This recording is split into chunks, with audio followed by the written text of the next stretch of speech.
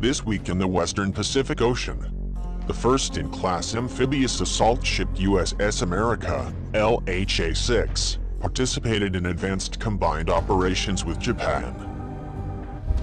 And recently on October, the United States has conducted integrated air defense operations with F-35 Lightning II aircraft from the Japan Air Defense Command in the territory.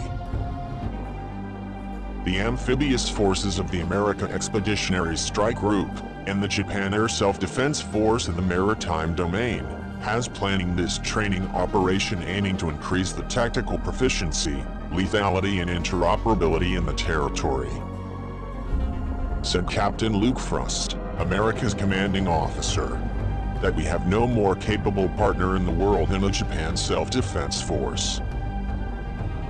The United States and also Japan alliance has been the cornerstone of stability and security in the Indo-Pacific for more than 60 years, said Captain Luke Frost. And every opportunity we have to continue to train and also exercise together improves our interoperability in the territory, that aiming strengthens our joint integrated capabilities, he said. Operations included advanced tactics, techniques and procedures to exercise command, and also control and employing the F-35 Lightning II in air defense and sea control, and our alliance will continue to play that role in the future. America is a fifth-generation amphibious assault platform, built from the keel up to optimize the most advanced capability of the fifth-generation F-35 platform, and these are the most advanced capabilities to ever sail or fly.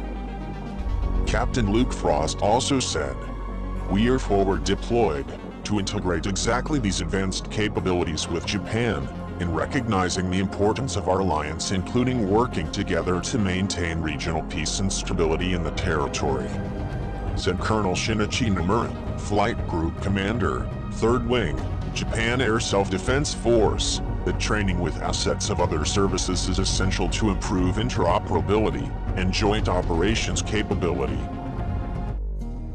And the training proved to be a very significant opportunity for us, said Colonel Shinichi Nomura.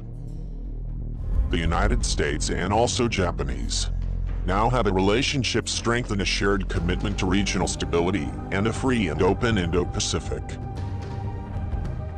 And USS America and the Japan Self-Defense Forces operate routinely together in the Indo-Pacific and recently. Shinichi Nomura also added, "I am assured that our participation not only contributed to improving tactical skills, but also confirming the robust Japan and the American alliance and commitment to the Indo-Pacific region."